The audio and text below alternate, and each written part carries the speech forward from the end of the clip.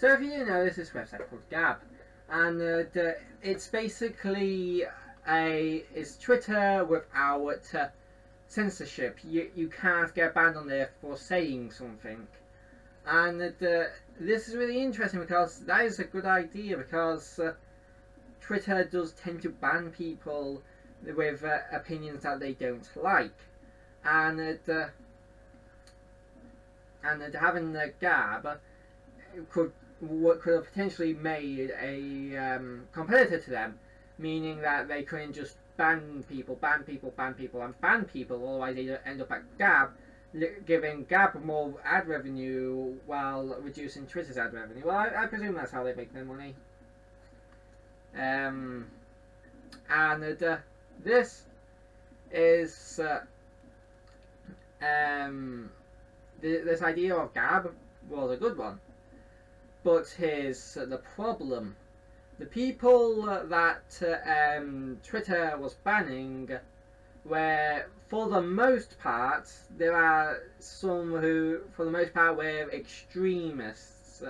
You know, white supremacists and neo-Nazi kind of people, and that meant that all of those people went over to Gab, meaning Gab became a majority white supremacist neo-Nazi website. And this isn't Gab's fault at all, because the problem here is there was no incentive for anybody to leave Twitter and go over to Gab. Heck, I didn't even know Gab existed until today, when I heard about it on the mysterious Mr. Enter's what was the series called again? Technocracy? Yeah, Technocracy. Yeah, Gab. When I heard of it, just like, no sense of it, and it's like, there's going to be a lot of hate on there, because even on Twitter there's still a lot of hate, mind you. It's mostly towards straight, white, heterosexual men and the TERFs, and anybody who voted for Trump, and anybody who doesn't fit the politically correct ideals. Literally just anybody who's not politically correct, basically, but mostly white, straight, heterosexual men. And TERFs. But TERFs not so much. But his thing, like I said, those TERFs and neo-Nazis that Twitter banned went over to GAF, and then GAF became known as just the place where all the neo-Nazis are. And then, you know, nobody else wanted to go there, not the centre left, or centre right or left, only the extreme, you know, neo-Nazis and that kind of thing. And this is really bad, because GAF and Twitter have sort of become the same but opposites. How they are the same is they are basically echo chambers, just echoing the same thoughts and opinions over and over and over again. And any dissenting opinion in Twitter will be banned, pushing them further to the political extreme over into GAF, where even if they're more moderate, eventually, you know, you spend long enough inside of the echo chamber, you're probably gonna start becoming more and more extremist, especially if you're being basically banished and you know, thrown out of a community where they're not at, you know, where they're not extreme, you know, that's what's wrong. Like GAF, if it just didn't become a cesspool of neo-Nazi and white supremacists and that kind of shit, then I think GAF would have taken off and overtaken Twitter really quickly. Like, I think Twitter would have still been a echo chamber for SJW, political correctness, you know, that kind of stuff. But I definitely think if more moderate voices and more moderate people made their way to GAF sooner, before the neo-Nazi white supremacists got there, then I think GAF could have definitely saved itself. Well, not really saved itself, but have been saved from the label of just the place where all the neo-Nazis go. And that's definitely something that would have been good. Now, could GAF have saved itself from being labelled the place where neo-Nazis and white supremacists go? Yes, they could have easily done that before launching their GAF, or whatever they were planning to call it when they were going through the development phases and everything. They could have just gone up to some famous people, or some people who aren't on the political extreme of either spectrum. So, like, off the top of my head, Milo Yiannopoulos, Sargon of Akkad, Lacey Green, The Quartering, Philip DeFranco.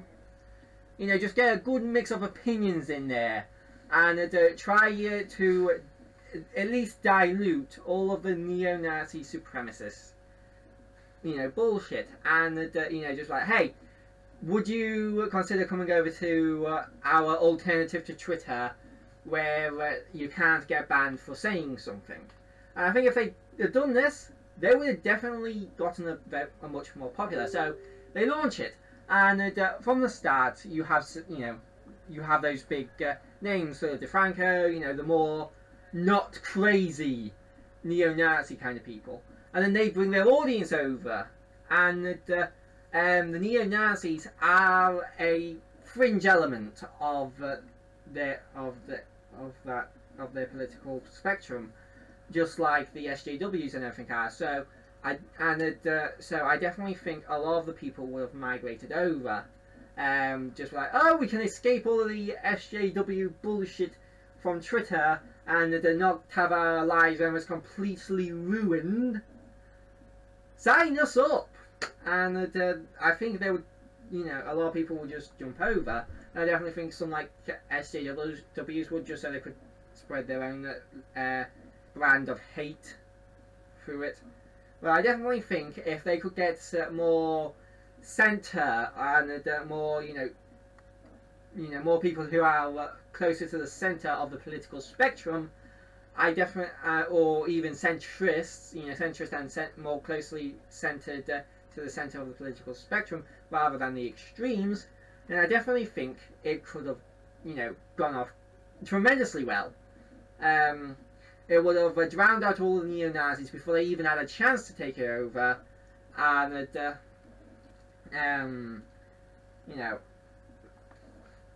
if this wouldn't have happened in the first place. Now, here's the thing. Could they fix GAF? Could GAF, gain a different reputation of not just the place where the neo-Nazis are? Could they rebrand themselves? I don't know. Like I said, they are pretty much known now as the place where neo-Nazis go, and pretty much anybody who goes there will probably be branded a neo-Nazi, and I really don't think you could get people like Sargon of Akkad, Philip DeFranco, and Lacey Green, and those kind of people on it, because they don't want to be labelled a neo-Nazi. They would probably be afraid of going on there because they don't want to be associated with those people, despite that they already are kind of tied to them by SJWs, even though they're not really in support of them, and because they're already getting accused of being neo-Nazis a lot, going to a neo-Nazi website known for housing neo-Nazis would be very bad for them. And I really don't think anybody would go over now. I think the only way they could possibly, maybe, perhaps, you know, do well now is hit the reset button, complete rebrand, start from with a blank page, and from that blank page you have to immediately get big names in there. Like, you really need to make sure that you just drown out the neo-Nazi bullshit. And I think this is the best way to actually kill neo-Nazism and even SJW and the political extremism, basically, you know, being on either side of the political extreme, because the best way to kill a stupid idea is by exposing it to sunlight, or the truth, basically. And you can't really do that if when you criticize somebody on Twitter you get banned. And I think that's why GAF needs to, a place like GAF, well, what GAF could have been without all the neo-Nazi shit, needs to exist, because otherwise political extremes are just going to get pushed further and further into the people in the political spectrum will just keep on being pushed further and further into the political extreme, thanks to the echo chambers, and this will lead to at least the extension of life for neo-Nazism and radical feminism, or third wave feminism, whatever you want to call it, you know, SJWism. Anyway, and I do definitely believe that a website like GAF, without you know, needs to exist. Maybe, but we do need to dilute the stupidity a bit. You know, get rid of a lot of the neo-Nazi bullshit and all that. And like I said, maybe they could turn it around, but maybe, but I wouldn't bet on it. I'm thinking it's a bit late for that. And you know, maybe like if they get a bunch of really respected people on there, like, oh, I don't know, you probably have to like get people, you know, like MPs and you know, like you know, is it members of states in America, you know, the people that the states elect to be their representative, state representatives, I don't know. You'd have to get really liked people that are really anti white supremacy and anti-Nazis, and you know, just that kind of stuff, to just like try and balance it out a bit first, maybe, before adding in a bit more centre and you know, people in the opposite of different political beliefs before, you know, after you do that. But really, they just really need to loosely tag off that place where all the neo-Nazis go before they can even think about becoming a good replacement for Twitter.